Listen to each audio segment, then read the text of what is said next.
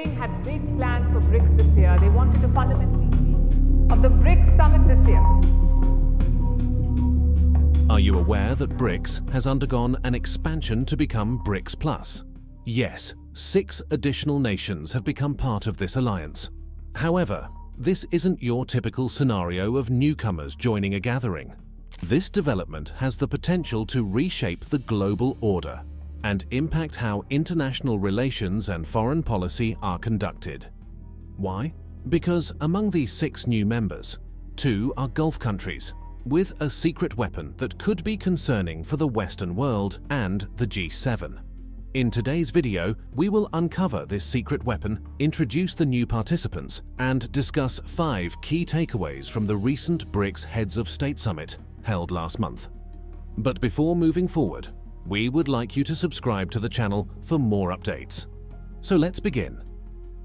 On 22nd August 2023, the BRICS Heads of State Summit took place in Johannesburg. The event's highlights were summarized in the 26-page Johannesburg communique. The first significant point was the inclusion of new full members: Argentina, Egypt, Ethiopia, Iran, Saudi Arabia, and the UAE. The noteworthy aspect here is that China emerges as the primary beneficiary.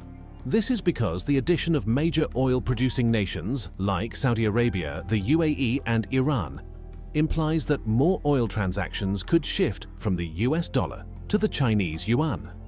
This aligns with China's ambition to establish the yuan as a major global currency. Interestingly, both the UAE and Saudi Arabia, despite their strong ties with the United States, have begun to express interest in strengthening their relations with China. Saudi Arabia, being China's top crude oil supplier, and China being the primary destination for Saudi oil exports, have further deepened their ties.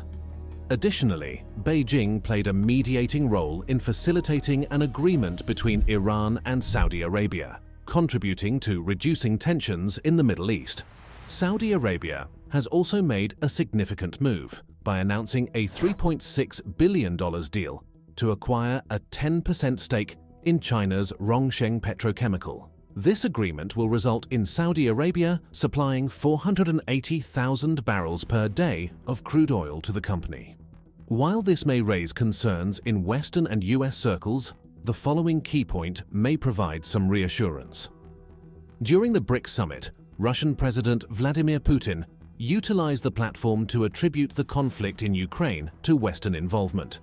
Participating in the summit virtually, Putin pointed out that some countries, clearly alluding to the US and other Western nations, were pursuing their own hegemonic agendas in a continued pursuit of colonialism and neo-colonialism. However, the other 4 BRICS leaders physically present at the summit, namely President Cyril Ramaphosa, President Xi Jinping, President Luiz Inácio Lula da Silva, and Prime Minister Narendra Modi, did not publicly endorse Putin's justifications in their responses. In response to Putin, Ramaphosa simply stated, "We agree that the conflict can only be resolved through negotiations, a stance you have consistently supported."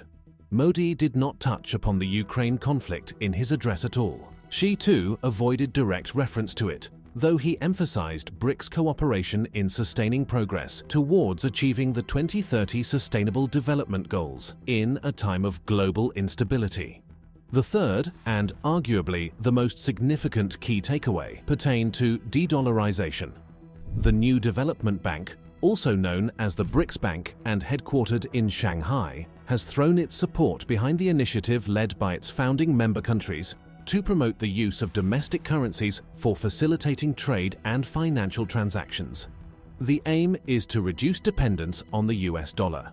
Notably, this focus on employing local currencies for trade and finance, thereby decreasing reliance on the US dollar, has long been on the BRICS bloc's agenda.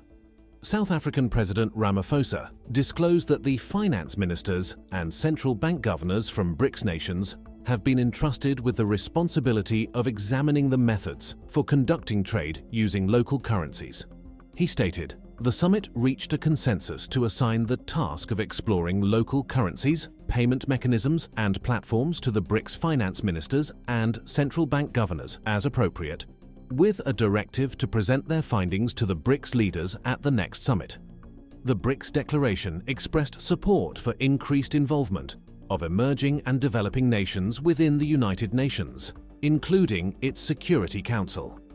It is noteworthy, though, that Russia and China did not explicitly endorse the idea of granting permanent Security Council seats to South Africa, Brazil, and India. This indicates that BRICS serves as a platform for advocating and pressuring the permanent members of the UNSC to consider expanding the composition of the Security Council. The last key point of interest revolves around concerns regarding some of the new BRICS member states. The inclusion of the UAE, Saudi Arabia, and Iran as new members has sparked unease regarding the BRICS alliance's stance on human rights matters. All three of these countries are governed by authoritarian regimes that have not prioritized women's rights and equality. It's worth noting that the joint declaration, signed by the existing 5 BRICS nations, emphasizes the promotion and protection of human rights and fundamental freedoms. Among the current 5 members, only South Africa, Brazil, and India can be characterized as democratic states. Extending invitations to Iran and Saudi Arabia could potentially shift the balance toward an approach that lacks democratic values, repressive, and autocratic in foreign relations and trade. Furthermore, Saudi Arabia's record of restricting media freedom and political tolerance came to light with the tragic murder of journalist Jamal Khashoggi at their consulate in Istanbul in October 2018. Additionally, Iran's ongoing provision of military support to Russia raises significant questions about the motivations behind its admission to BRICS, hinting at a strong influence of Russian interests.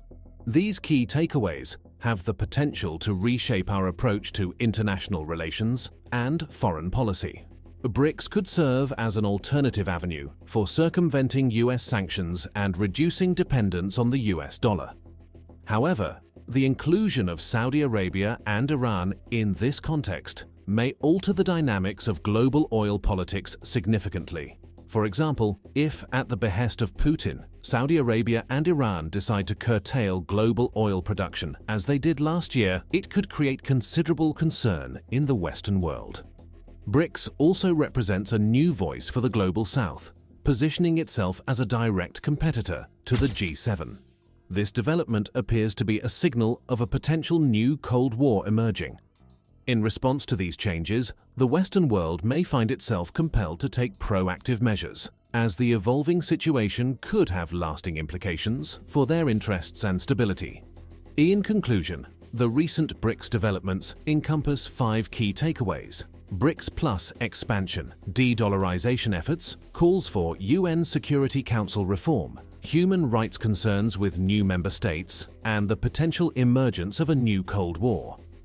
These developments collectively signal a significant shift in the global geopolitical landscape, necessitating careful consideration and adaptation of Western foreign policy strategies. If you like the video, do subscribe to the channel for more updates. We will catch you in the next one. Bye.